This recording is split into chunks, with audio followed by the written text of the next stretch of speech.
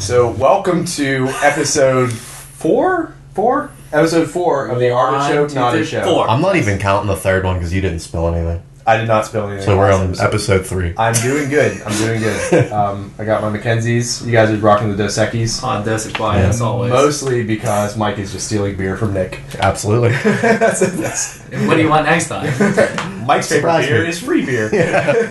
Everybody's favorite beer should be free beer. Everybody's favorite beer is free beer. Speaking of Mike, you were just in Florida. I was. So tell us about that trip. Did you train while you were down there? I did. Only once, sadly. But I got to train at Gracie, Tampa South. Every time I go visit my parents, I go down. Matt Arroyo is the head instructor there. And a bunch of killers. So you travel a decent amount. You go to Florida a lot. Yeah. Why did you choose Arroyo's gym? What makes you keep coming back? What do you get out of it? I've tried a couple of gyms down there when I went down, and as soon as I went to Matt's gym, I felt comfortable there. Everybody there is very welcoming to out of towners. Your people? It's a very heavy based no-gi gym. A lot of MMA guys, and they're producing some very, very talented people. The instruction's good. I mean, it's he's a black belt under Rob Kahn, who was Hoist Gracie's first black belt. Oh, I didn't know that. Yeah. That's interesting. Yeah, I didn't know that he had a Hoist Gracie lineage. Yeah, and Rob was his first black belt, was Hoist's first black belt. Huh. Possibly in America, maybe. I know it was something like that. It sounds good. Yeah, I'm pretty sure he was his first. First American black belt is probably what it was. I'm not sure. Oh, really? Yeah, I'm not real sure about what it is. I've heard it. Don't quote me on anything. I just kind of talk out my ass sometimes, but but for sure. Can you see a Hoist Gracie lineage? Can you see like the? Yes and no. I think Matt's gotten very into Marcelo's style. They have like a very everybody, right? they have a very they have a very on MMA base. But I've got to take a class with Rob Kahn while I was down there too, and he's just that's cool. I mean, he does a question and answer at the Gracie Tampa South. He's in North, I believe, is Rob Kahn's gym. And I know that one of the black belts, recent black belts from South, just opened one in Clearwater as well. Interesting. And but they're all amazing instructors. I mean, it's been every time I go down there hasn't been a single time that I haven't taken something that I've never not put into my game. Interesting. And so, how different is the structure based on what we do compared to what we do at Steel City? How different is the class style and the teaching style? It's definitely a lot faster paced, I think. There's a lot more no-gi guys. Like it's almost flip-flop from our gym. You know how ours is like a younger crowd? Younger and older. It's still it's still older. I train a lot in the mornings too, and the mornings are kind of a little bit slower paced, a little bit less people, a little bit. But the evening classes, they have a lot of really tough a lot of times guys. that MMA vein will kind of change the tone of things a little bit. It attracts a different kind of crowd. Yeah, I mean they're putting out really good fighters. I mean they're having a ton of success. They always have people on World Series of Fighting. The gym as a whole, I think they count the whole hub of Gracie Tampa, like all their schools together. A lot of associations. They've sent a lot of people to the UFC too through their MMA programs. I mean it's really cool people too. If anybody ever goes to Tampa, I highly recommend any of the gyms. That is the place to go. Yeah, that is the place to go. Yeah, it's nice when you travel someplace regularly. Yeah, to have like a spot. That's what I mean. Like everybody, like we talk. I have friends on Facebook and stuff. Right. I tell them I'm coming down. What days are the classes? Absolutely. It's cool. It's almost like this is the 5th place that Master Arroyo's had a gym, and I've been at all 5 places since I've been going down, since my parents moved there. So it's kind of cool. I've seen... That makes you a fan or a stalker. Yeah, maybe either way.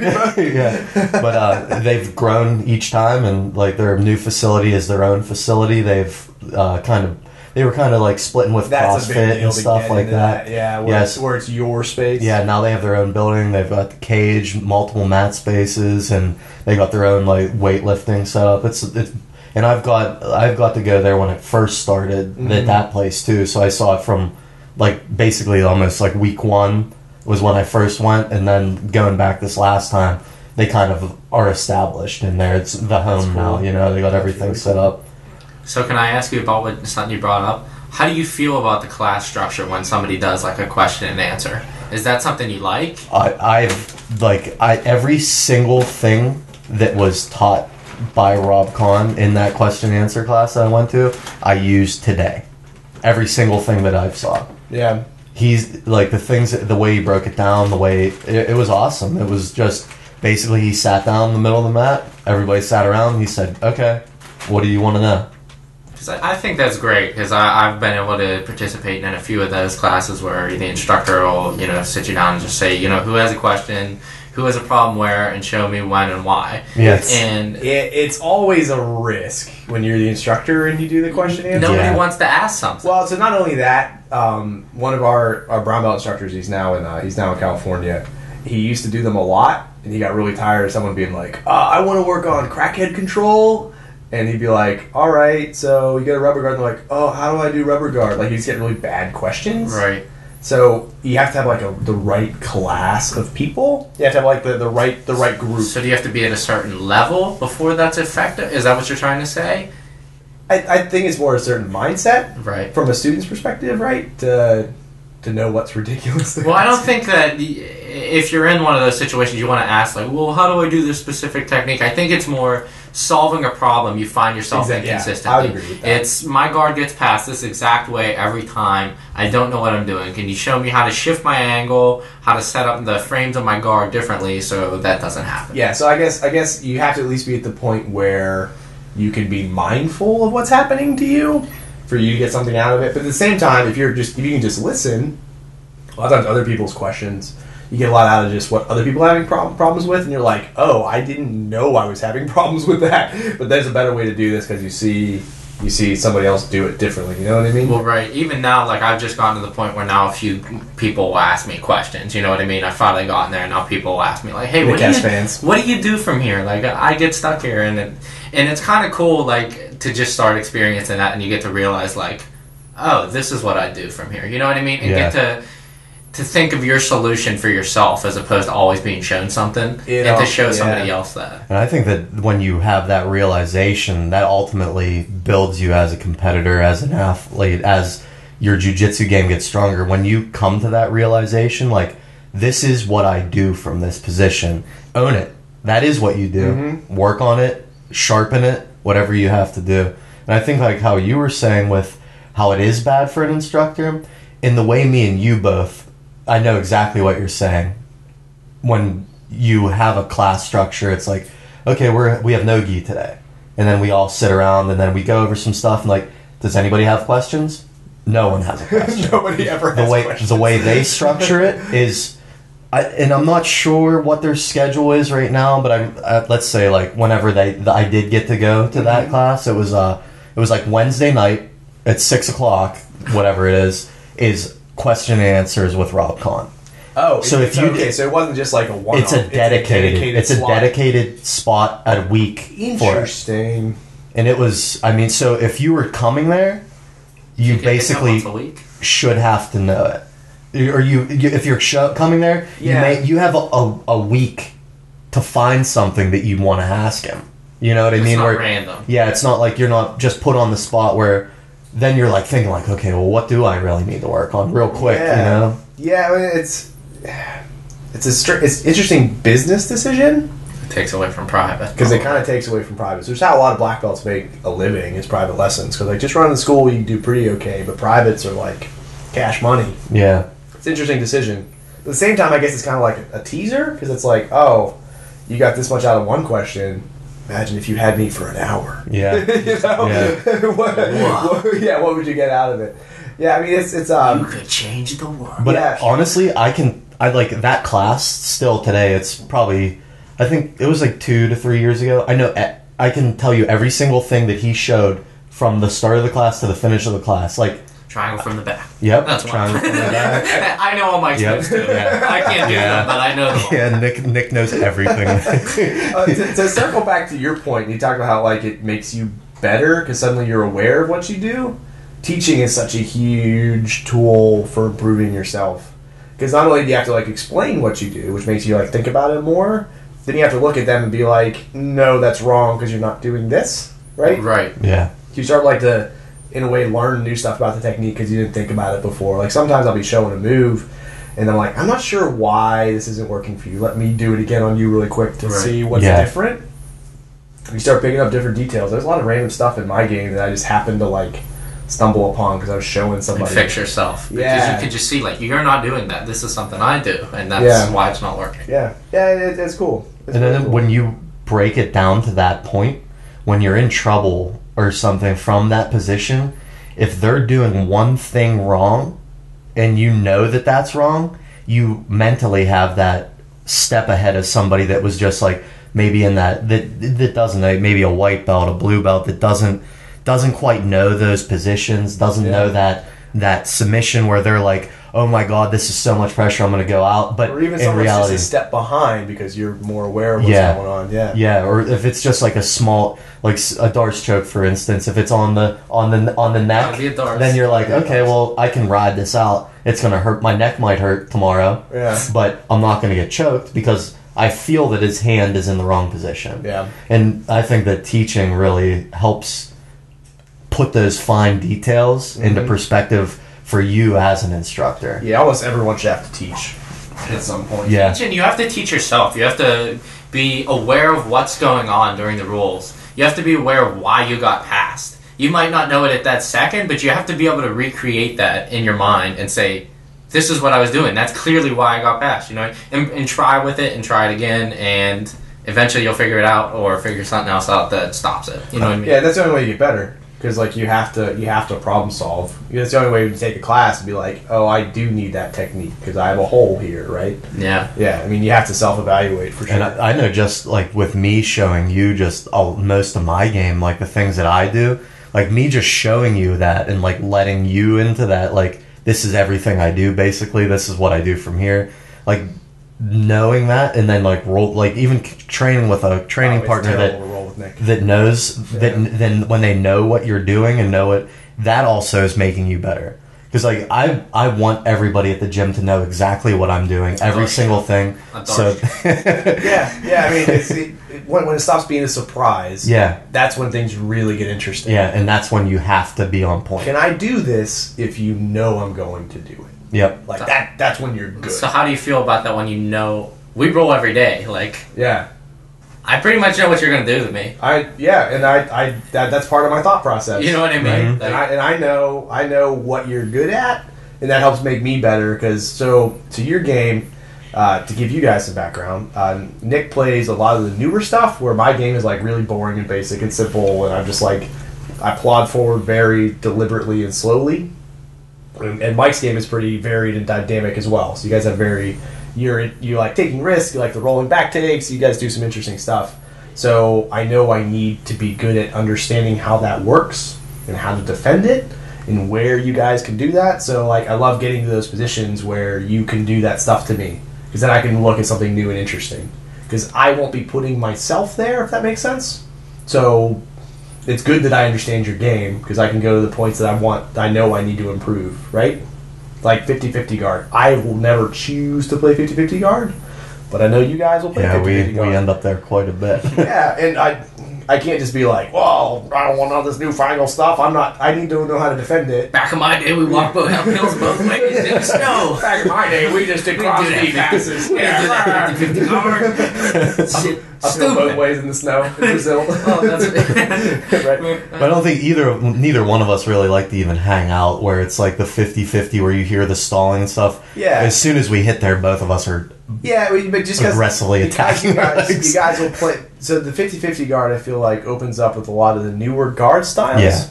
It just happens. Your legs get you fall into it. Yeah, in the scramble it happens. So whether you like do it deliberately or not, you guys are still more aware of it and how to use it than I am. So it's good for me to get there. Yeah. Yeah, I mean, I like that I know what you're going to do. I like that you know what I'm going to do, because that way if something new that I try works, I know that it worked. I know that it wasn't you having a lack of knowledge. You know what I mean? It's weird when you roll with somebody else, though, that doesn't know what you're going to do. Oh, yeah, then it's like, that was easy. That was easy. Well, not even that. Like, things you can't normally get away with. You don't have to make it to step 5. You got away with step 1. Mm-hmm. You know what I mean? They don't know what you're going to do. Yeah, it's definitely especially with doing like a lot of the new stuff, like the lapel tie downs, like last episode, the worm guard, we were talking about worm guard.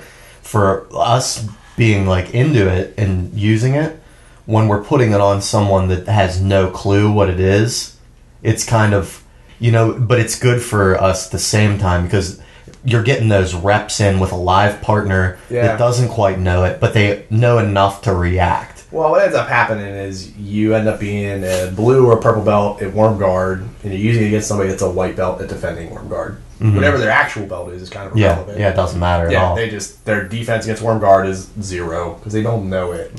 Right? Yeah. So, I mean, it is still good. It's just a different kind of good. Yeah. Yeah. So, that was a cool little riff intro we did.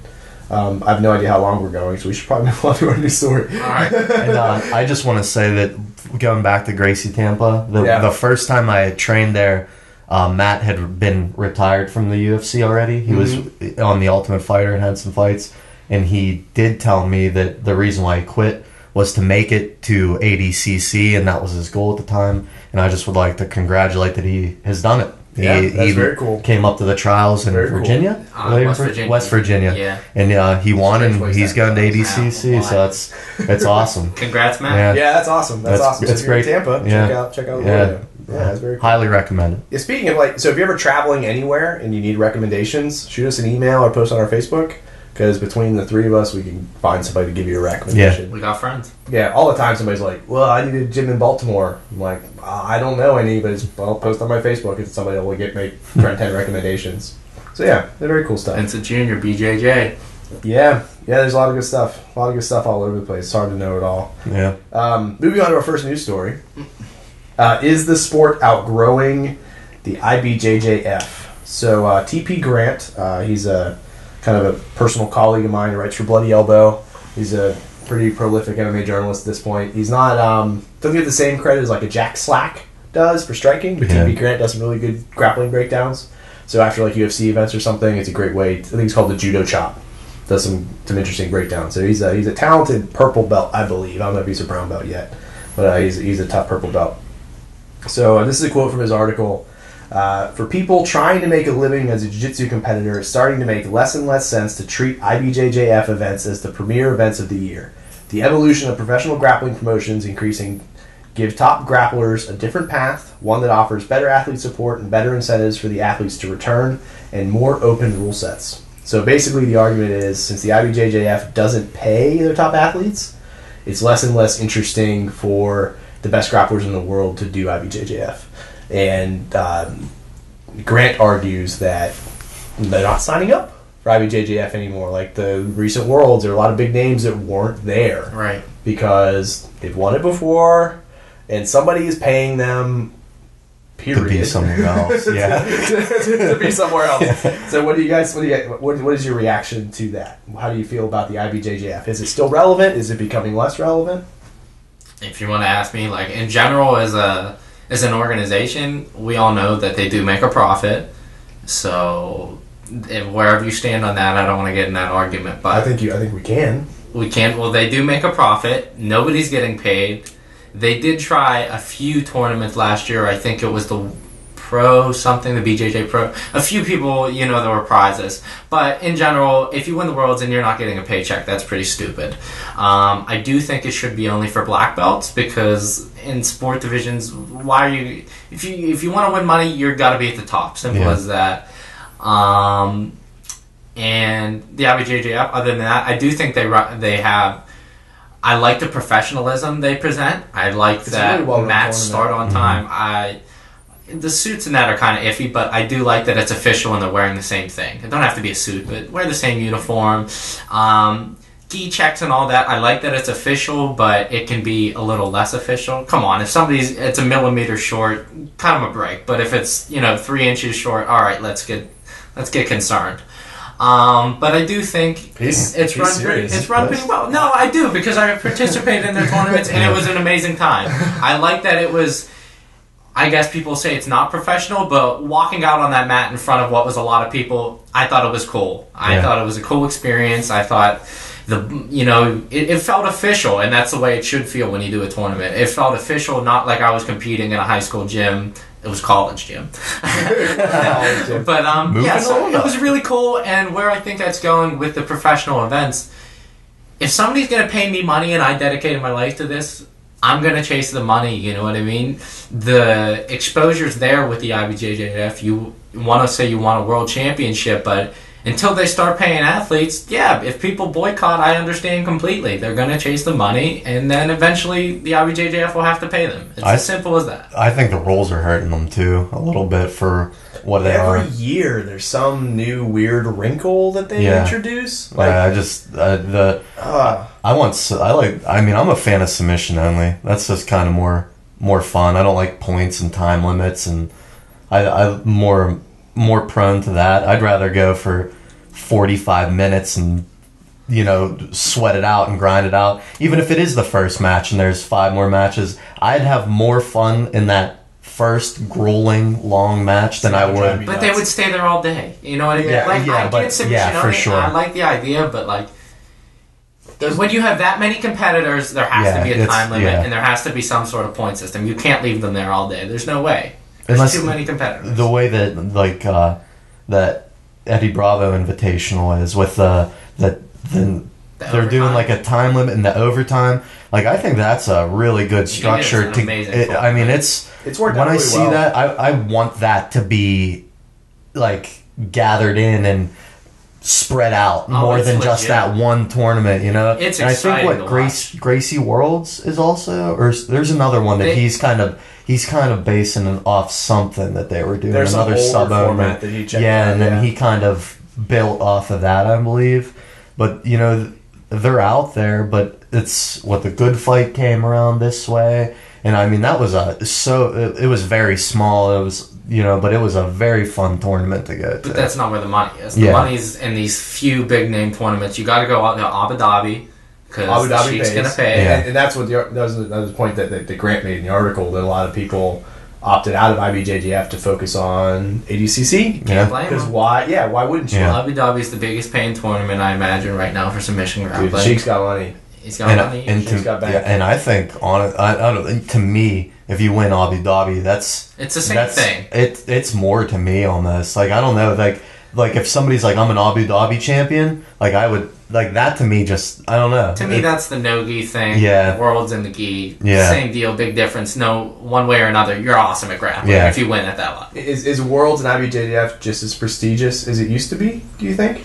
I think this year we've seen a dropout with some of the bigger name competitors, but it's still the best of the best. Maybe not all of them are there this year, That's true. But in the finals, you're going to face one of the top competitors. Mm-hmm. There was also some other big tournaments around, I think, around the time, too, probably, that people were kind of invested in. And I think that pulled some, even, the World probably pulled some people from those ones, Yeah. Then it's people trying to decide which way to go. There is that kind of rough, weird point for, I think even at the highest level, they're having that same, which way do we go with this?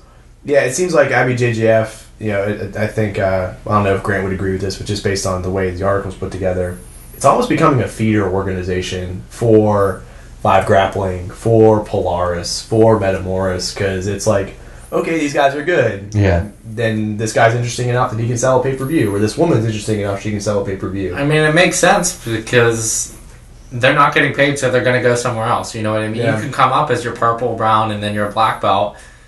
At that point, if you won purple belt worlds and brown belt worlds and you become a black belt, these organizations are clearly starting to message them hey, Dylan Dennis got invited to Abu Dhabi. Yeah. He just got his black belt. Yeah. He's amazing. But he had a high-profile match event and a lot of media coverage. So not just Metamoris, BJJ Hacks came up to cover him because of Metamoris, right? Yeah, it's a big deal. It's a big deal. It matters a lot. My cat's freaking out, so you guys can hear scratches and stuff. It's Cat Cobain. So yeah, I mean, I think we are at the turning point, right? We're gonna see. There's gonna be money coming into the sport eventually. I don't know how much money. Yeah, enough for at least the top guys. I mean, I'm sure they're already making a living, but you might not have to own an academy when you're 20 years old. You know what I mean? You might be able to make it out of just competitions. Yeah, at least a living. I don't think we'll ever see a bunch of IBJJ or those type of the gi matches, the points matches. on TV. No, I don't. Even That's the where no-gi, it's. I don't. Yeah, I don't know if it'll ever be mainstream. I don't think we want it to be. I don't think it's the best thing for it. I think it probably would even hurt it, maybe for the other people looking at it. Somebody that's stalling. Now that the UFC's so mainstream, they really don't even have a decision in it anymore. The athletic commission controls pretty much everything, all the decisions now. Yeah, maybe on matchmaking, right? Right. Yeah, it's strange. You know what I mean? They know the refs are a problem, but they can't do any change because it's not their call anymore. Yeah. And jiu-jitsu judges are a problem, and they can't. The judges are a huge problem. And that's just the way it goes, you know what I mean? Sometimes when it grows and you don't have the control anymore, it actually makes it worse. Yeah. Yeah, no, I would agree. I would definitely agree with that. It's we're at a precipice, if you will. Yeah. Big change is coming. So let's move on to our last story here. So we recently released Jeff Rockwell's sit-up escape system. Okay, so you guys are at different exposure levels to it. Nick and I both trained with Jeff. Nick's seen a lot of the footage. You've seen some of the footage, right? I've watched a good bit of the. Yeah. I've gone through the what you sent me. I've gone through it. The cloud instructional. Yeah. Right? Yep.